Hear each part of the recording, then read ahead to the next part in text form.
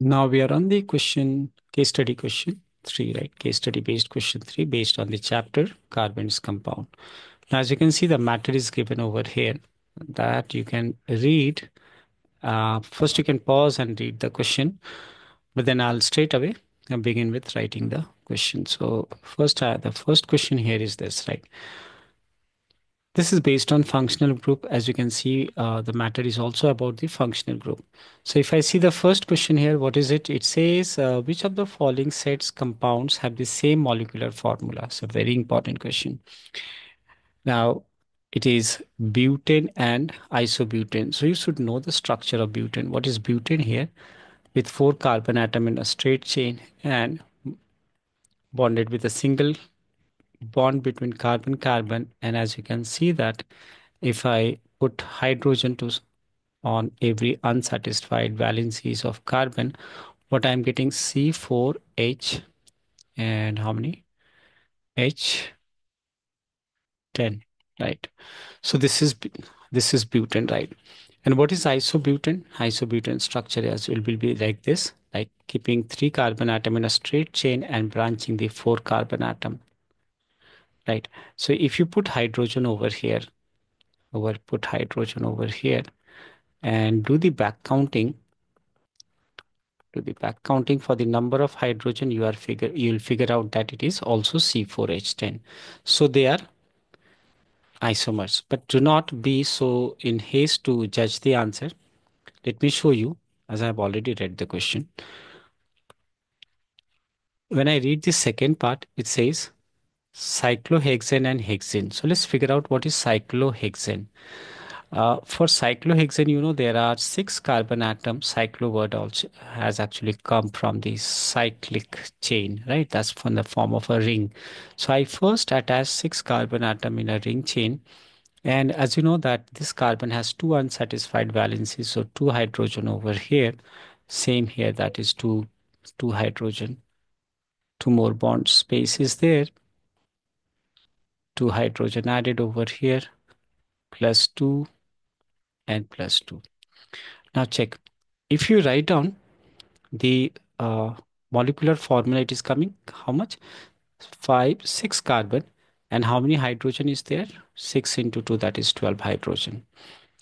But then there other is what? Hexene. And we know that molecular formula of hexene is what? C6H12 only. Isn't unsaturated hydrocarbon. You can also figure out that the general formula of hexene is CnH2n. So if you plug in NS6 and H is how much? 2 times 6, which is 12. So even this is correct. As you can see, these two compounds also have these two compound. That means cyclohexane is this and hexene is this. They have the same molecular formula but different structure. So from here you must have got to know that since two of these are correct, so third also must be correct, as we are just looking for the compounds having same molecular formula but different structure. So two examples was there, but then we need to justify the other also. Propanal and propanone. So if I make propanal is what? The functional group aldehyde is present. CHO.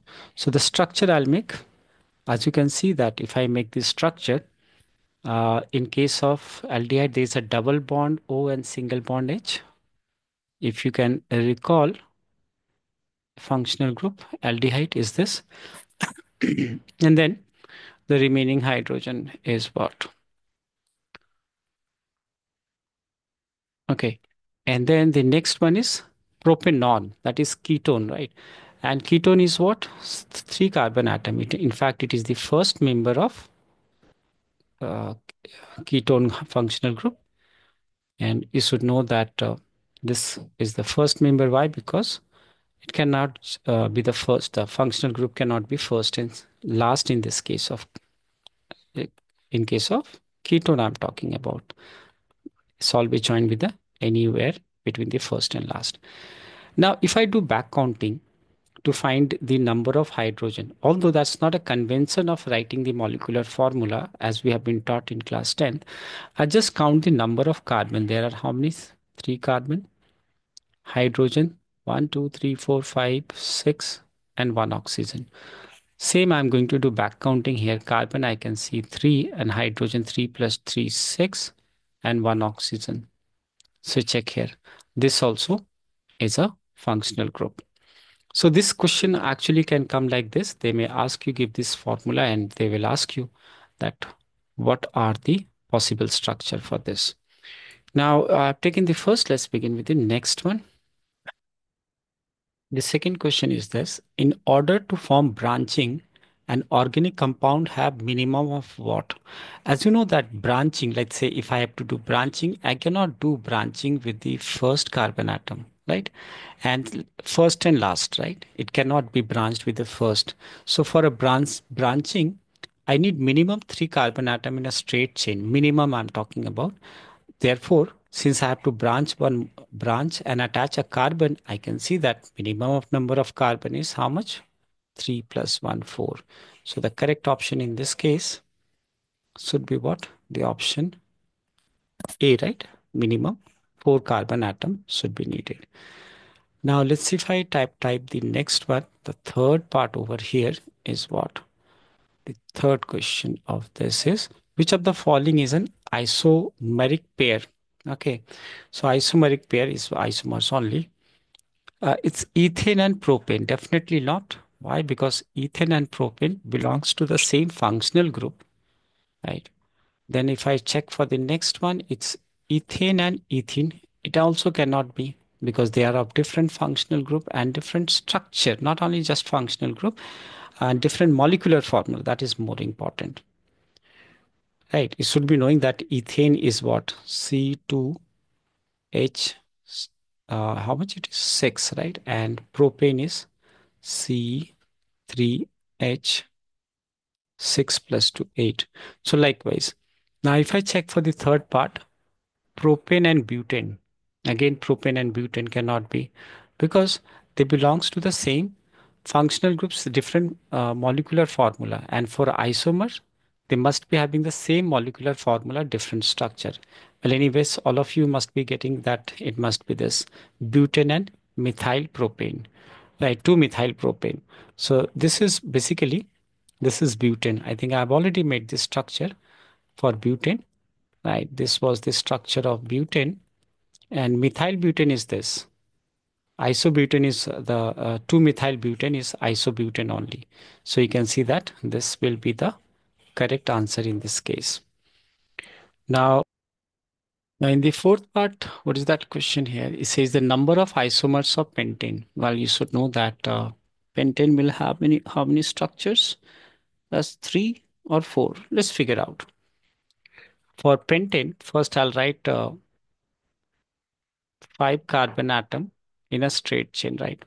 I'm not writing hydrogen as it is understood from the structure. This is one possible structure. The second possible structure will be what? Bonding, branching with this carbon, that is second. This is the third possible structure, sorry, second. And the third possible structure is what? Keeping 3 carbon atom in a straight chain and branching with this carbon only, right? As you can see that branching cannot take place with the first and last. So we'll say that these are 3. Now, something that comes to the student's mind, that why cannot we branch with, if I branch with this, isn't it going to be a new isomers? Definitely not, because if you name it, the from left to right, this is branching from second, and if you read it from right to left, it is again from the second. So if you have done the nomenclature, it's very easy to understand that this structure and the structure and the other one which I have shown are same. So anyway, we just have to count the numbers. So this is 1, this is second, and this is third. So there are 3 possible structures for pentane.